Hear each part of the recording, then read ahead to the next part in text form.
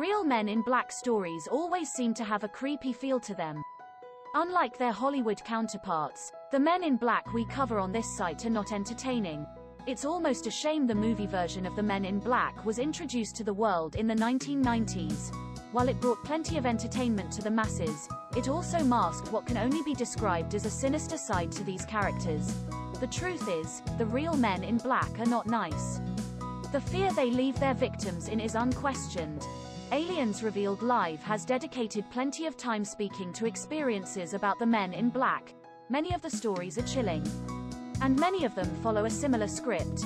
Contact experiencer Leigh Honey has met the real men in black. And like many others, she reported it as being more than a little creepy. Only in Honey's case, they didn't show up following a UFO sighting or an encounter with an alien. They presented themselves while she was having an out-of-body experience. Honey contacted Aliens Revealed Live after reading several stories we published with researcher and author Nick Redfern.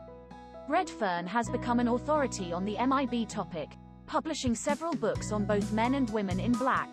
Honey's encounter happened in 1996. Honey was just started experiencing an OBE when what she described as 3 beings dropped in. I was around 23 at the time. I hadn't had any ET experiences that I remember back then, but I was seeing ghosts on occasions and I was having out-of-body experiences a lot, and I was having some crazy OBEs too.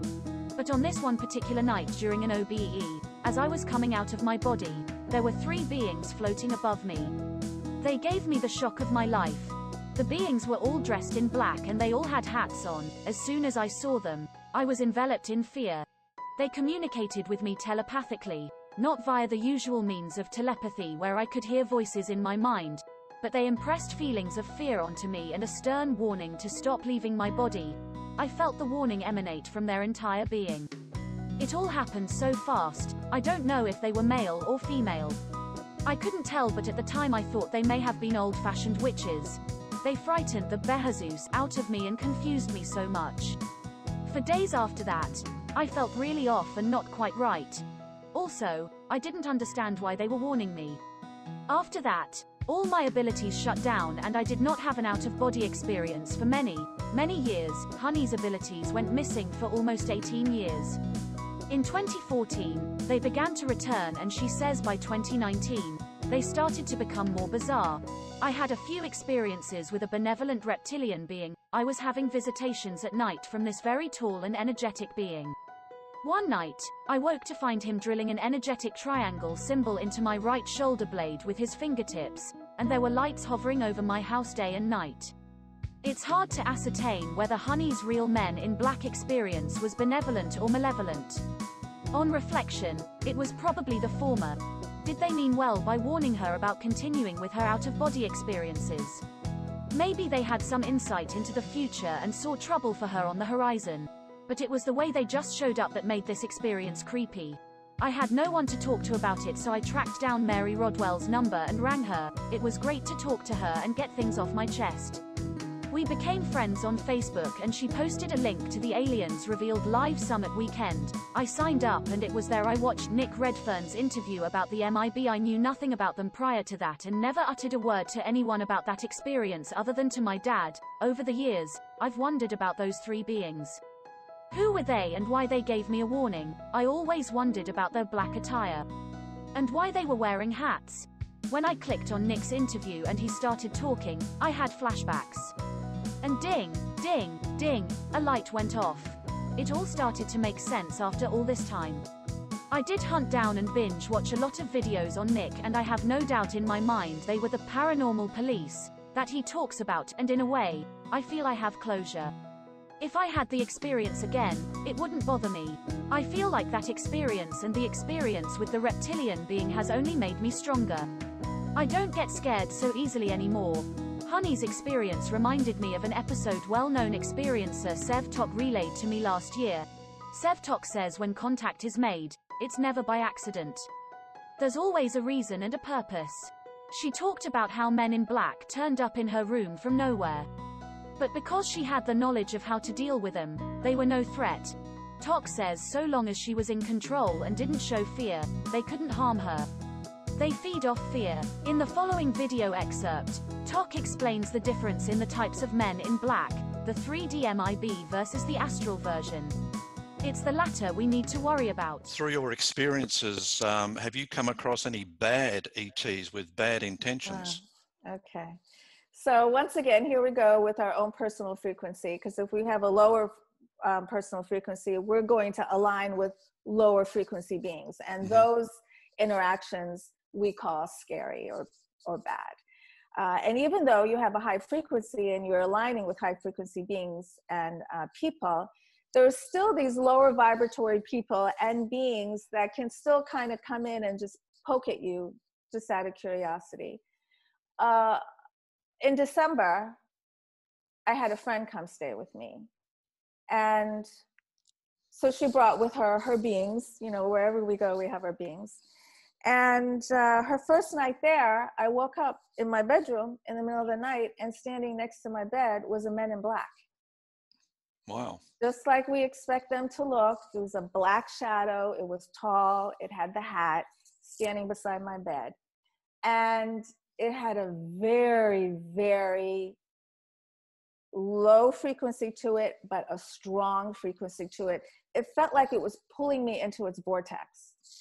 And I said to it, "You can't be here, you have to go." Well, it put up a fight, and we did have what I call an energetic battle. And I stood my ground, because I know that I'm in control, it's not in control.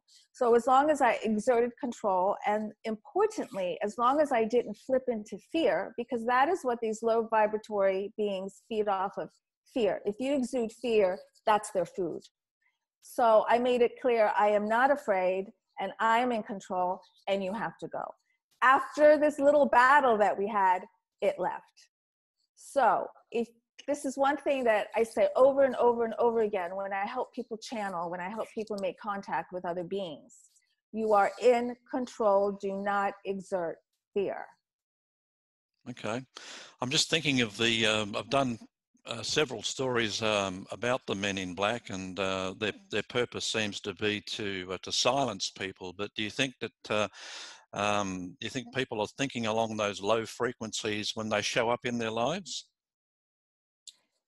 Are men in black showing up in the lives of people who are involved in low frequency pursuits? Yes. Well, I guess even people that see something perhaps that higher powers don't want them to see, and then the next thing they know, the men in black show up and say, "Listen, you didn't see that." I mean, is that the kind of thing that they would attract?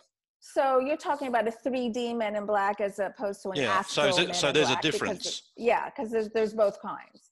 And so the astral men in black really do the most harm, which is what I saw, the astral men in black. And I do believe that this men in black was attached to my friend, because my friend had just newly started getting into all these YouTube videos about the deep state and about the cabal and about the reptilians, and it's negativity. Yes, there's negativity in this world, and yes, we have to hear about it, but to completely throw yourself into that and listen to those videos all day long, it's very negative energy. And that being was with her, unfortunately, and you know, it's none of my business who has what kind of being. Yeah.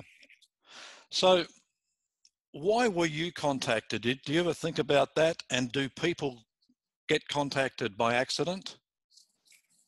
No, contact is never by accident. Not even seeing a UFO in the sky, that is not an accident. There's a reason these things are happening. Often it's to reawaken a memory that you have been having contact. And the ETs are now telling you it's time to remember. It is time to remember, because Earth is transitioning. It's in a transition. Are we going to be able to see it to the end? We don't know yet, but we have started this transition. And this transition includes the acceptance of ETs and other beings living in other dimensions, on other planets, and currently communicating with us. It's currently happening. That's part of the transformation that we have to accept in order for Earth to move into a higher frequency. It just has to be done. We're not going to get to a higher frequency without accepting that and knowing it. Oh, did I answer your question? What was your question? No. No, I just asked about, you know, people that have experiences. Is it by accident? But No. no. Well, No. what about beings being able to change your life for the better? How would they change someone's life for the better? So when you engage in communication with another worldly being that has a high frequency, you automatically have access to information from the higher perspective. Information from the higher perspective is very, very valuable, because what it does is it allows you to just kind of pull back a little bit and just to watch your life from this perspective. So what that does is it doesn't allow you to get all caught up in like the things that aren't important, the stresses in life, the things that really don't matter, that so many of us really do tend to get all caught up in, because many of us are just in this state of fear. So when you get guidance from a higher perspective, it makes you realize you don't have to be attached to all that. You're not attached to all that.